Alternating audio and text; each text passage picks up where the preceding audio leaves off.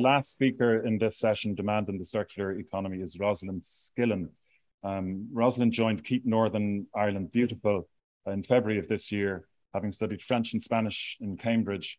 She seeks to demonstrate how communication, creativity, and storytelling can help address the climate crisis.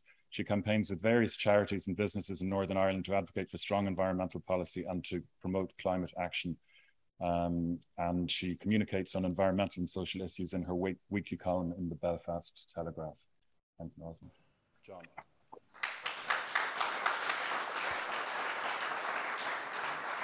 Yeah, thank you so much for inviting me today. Thank you, John. And I'm just going to offer a few reflections on these two themes that kind of came through. So reality and opportunity. And I think today we've talked a lot about reality, and for a lot of people here it was really refreshing to see that it was really striking in some ways, this idea of disrupting the status quo, and we don't hear a lot about that. So when I was reading the report, I was really encouraged by that, and this idea that we cannot continue with cultural addiction to consumerism. And I feel like a lot of people have already said this just elevates the conversation and takes us to kind of a new realm of understanding. Like, it's going to mean a lot less driving, a lot less flying, lower meat and dairy consumption, more walking and cycling.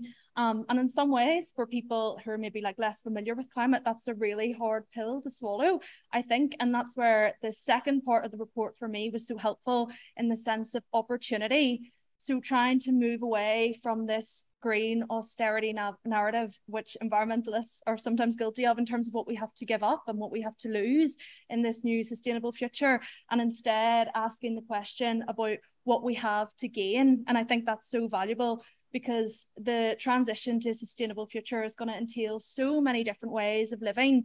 But in my view, this is going to be a better quality of life for most people. It's going to mean clean air, improved health and well-being, enhanced connection to the world around us and to each other, and a more democratized, localized production of food and energy, for example. So I think in so many ways, as a lot of people have already mentioned, including Peter earlier, the report challenges us to use values in order to engage different audiences about how to transform this reality into the realm of opportunity, and to make the hard pill to swallow in some ways easier to hear, to say, to understand. And a lot of the work that I do, I work with loads of different groups, and I've learned quite a lot about how to change your communication style. I know John was talking about that earlier, but for example, for the environmental charity I work for in community gardens, the people are not there to like increase biodiversity or reduce carbon. A lot of them are there because they're really lonely, because they've got poor levels of mental health and well-being. So a lot of the time we're promoting community gardens and climate action then through the lens of health and well-being, or maybe social inclusion or cohesion. And then if I'm talking to a faith group, you're trying to tailor the message, not necessarily to do with the climate science, but more with the values and principles of justice and compassion, talking about stewardship and creation care. And then maybe if you're talking to a business, it's about green jobs and the fact that more young people are interested in ESG, environmental, social governance. And I think that the report highlights as well the nexus between health and climate, which I think is really interesting. It talks about even the richest people can't say that they don't care about health. And when I was at the climate strike in Dublin a few weeks ago, I found it really interesting that the Irish Doctors for the Environment were there, and they were talking about how the climate crisis is going to impact people's health. No one wants to breathe in dirty air. So again, I think there's just so many different lenses through which we can land this message that are really effective.